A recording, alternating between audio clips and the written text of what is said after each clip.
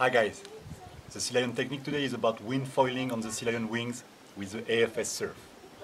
The AFS Surf is a very powerful foil, dedicated to low speed flying, so you don't need to use a big sail. I am 80 kilos and I use mostly the 5.5 with 10 knots wind.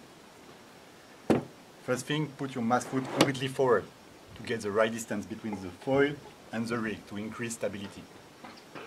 Your back foot must be just behind the foil, here, in the middle of the board. Your front foot around the handle area. If you get more speed or more wind, to optimize the control, just move your front feet more forward. And if you have a lack of power and need more lift, just move your back foot more to the tail. So, that's it. It's really easy, it's very sensational, so just jump on your Sealion and enjoy strapless windfoiling.